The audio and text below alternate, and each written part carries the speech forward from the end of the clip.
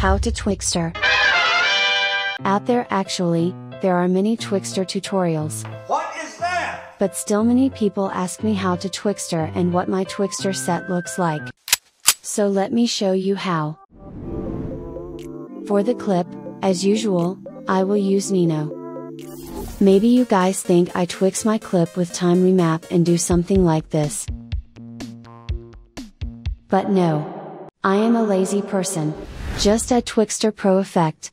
Set frame to 8, and image prep to contrast. And you are done. But, when I use this Twixtor set to my clip, it's warping. Yes, because different anime have different FPS too. So all we need to do is increase or decrease the frame number.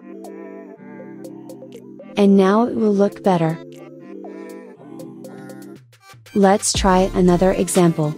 If you set it to 8 frames, it will warping. Let's try to raise it to 13. Now, it's better than the previous one. Look, no warping. So the point is, there is no such thing as a Twixtor set. You have to change the number of frames, according to the movement or frame in the clip. So, that's how I use Twixtor in my every edit. No special. If you have question, just ask in comments.